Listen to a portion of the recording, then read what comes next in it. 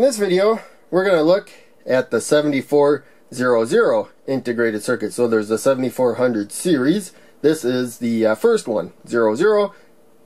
I'm using the HC version. There's also LS that is common, and there's other versions. So those letters go where those two X's are. Now, it's a quad 2-input NAND gate. So I did a couple videos using the NAND gate with the switches and with the transistors. This one's more efficient, a lot better option.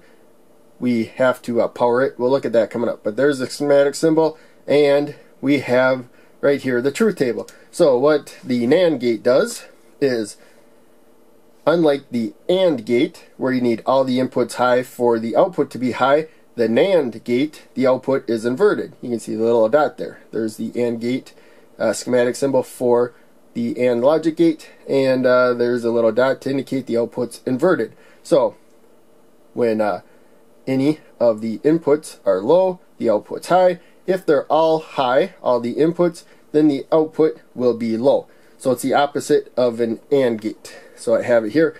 Now you'll notice that we do have the supply pins, so VCC and ground are wired like that.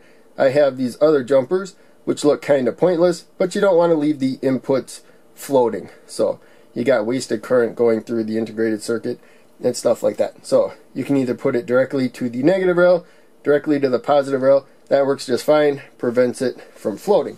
The only NAND gate we're going to use in this video is down here. And there's a number of ways you can give them signals, but for this video I'm just going to use jumpers. So again, to the inputs we can go directly to the positive rail or the negative rail. And so we got the output there. There's one input, there's the other one. We'll plug that there. And this one right here. So I'm going to start with both of them given a low signal right there, negative rail. So we're going to grab a 220 ohm resistor and put that to the output, and then an LED so that we can see when the output is high or low. So right now both inputs are to the negative rail, and we have two low inputs, a high output. So it's as close to 5 volts as it will get. Now we saw enough of that. We're going to look at the power supply. So you can see while the LED is on, of course, there's current flowing right there. Now this jumper, I'm going to go to the positive rail, and there you can see the output did not change, it stayed high. So we gave one high, one low, and again we can do it on this side, doesn't matter. One high, one low, and the output stays high. So now we're going to go to our fourth situation. So right now one input's floating. That's why the LED, one's to high, one's to floating. If this were to the negative rail, to low, now it's fully on because we got at least one low. But right now this is floating. It's kind of acting like an antenna. It's getting high and low signals really rapidly.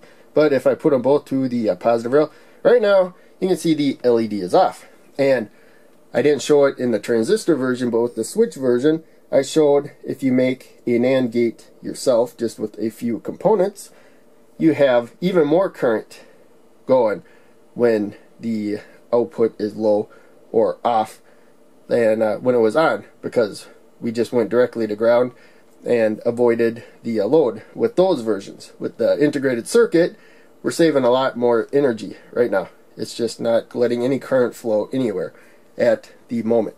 So hopefully that makes sense. The integrated circuit, especially for this logic gate, a whole lot better than what you'll build on your own. You might as well use one of these. So hope you enjoyed the video. Make sure you check out one of the other videos that I'm posting. Click like, subscribe, the bell, all that. Check out my links in the description. That would help out a lot. I'll see you in the next video.